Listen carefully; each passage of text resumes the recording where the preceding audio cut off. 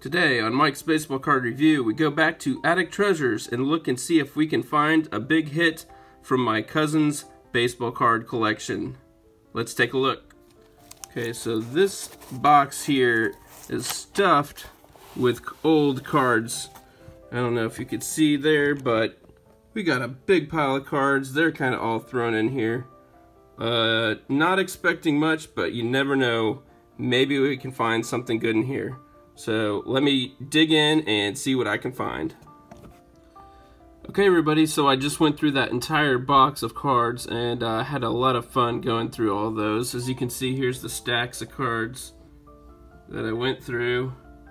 And I came up with a smaller stack of the cards that I liked the most. Some of these might have some value. Put one card in a top loader. We'll save that one for the end. But some of these I just like for different reasons. So let's start it off. Okay, we've got a 1989 Topps Bob Walk. I pulled this one because, first of all, Bob Walk, that's got to be the best name for a pitcher of all time. And look at that. Does he not look like a Pirate? Looks like a perfect player to play for the Pirates. So Bob Walk. Awesome name, love it. We got a Upper Deck Barry Bonds. Despite what you might think of him as a person and steroids and all, Barry Bonds is one of the best players of all time. I don't think you could really argue that. So not a rookie card or anything, but still nice and good condition. This card I thought was pretty cool. This is a Chipper Jones. It looks like a unique, and maybe not an insert, but it's a Peter Gammons Inside the Numbers. Of course, Peter Gammons is the popular Major League Baseball commentator. He's been at ESPN for decades, so I just thought that was a pretty cool looking card. Again, maybe not much value to it, but I just really like that. That's cool. Look at that, man. A young Chipper. Recently found out Chipper lives near me, where I live, which is an added bonus. So always a big fan of Chipper. And then, of course, Ken Griffey Jr. I mean, come on. Look at that swing. It's perfect. Ken Griffey Jr. Loving it. Any kind of Ken Griffey Jr. I'm going to love. We've got Dave Justice. He was a important piece of the Braves team for several years as they won their World Series and had several years where they won their division. It's an All-Star Rookie Cup card, so that's pretty cool. We got another rookie card here. This is a Tino Martinez, score 1990. So Tino Martinez was a good hitter. We got a Cal Ripken Jr., 1989. Always good to get a Cal Ripken Jr. card. We got this Tony Gwynn, All-Star National League. I like that picture, that card there. Tony Gwynn, one of the best hitters of all time. No question about it. Bill Buckner, most famously known for the ball that got through his legs, but look at this Donruss 1981 card. What is going on? What kind of style is that? Is he got like hair on his neck there? What's going on? Neck hair just down the middle? I mean, that guy, look at that. What is going on there, Bill? Wow.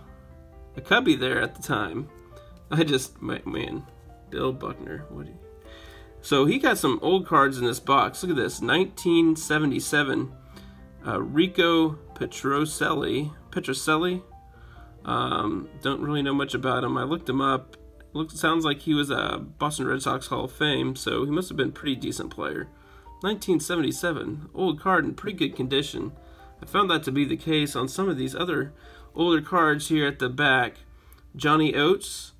This is another old card. This is what, 1979? 1979. That's an old card in pretty good condition. Johnny Oates, don't really know much about him, but I thought I'd pull this. Some of these older cards give you a little look and see what he has in here. Look at this card right here. This one looks pretty sweet.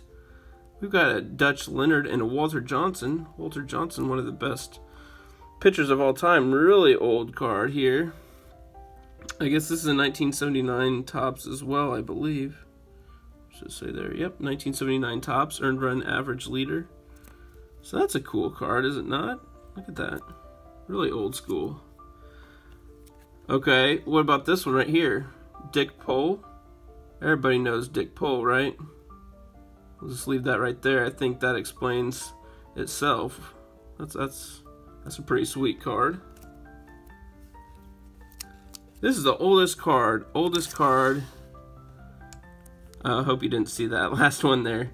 This is the oldest card he had in his pile there. 1964.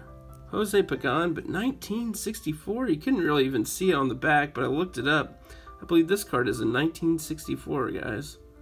How about that? In pretty decent condition, you know, a little bit on the edges, rough around the edges, but that is cool. I don't see really super old cards like this.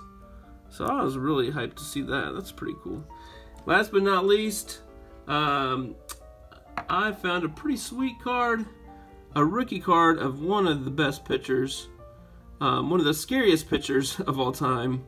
We got a Randy Johnson rookie card in his Expos uniform. Look at that, Randy Johnson. That's a pretty sweet card right there. 1989 Topps. Randy was signed to the second round by the Expos in 1985. But it looks like he made his Major League debut in 1988. Randy Johnson, the big unit. The tall lefty scares everyone at the plate. His high heat, he could bring it. So Randy Johnson rookie card. In good condition. Look at that. Card's in good condition. So that's pretty awesome, David. I'm liking the Randy Johnson rookie card. So that is what I'm calling the hit of that box. So thanks everybody for watching. I look forward to talking to you again soon. More Attic Treasures on the way. Take care, everybody. Bye.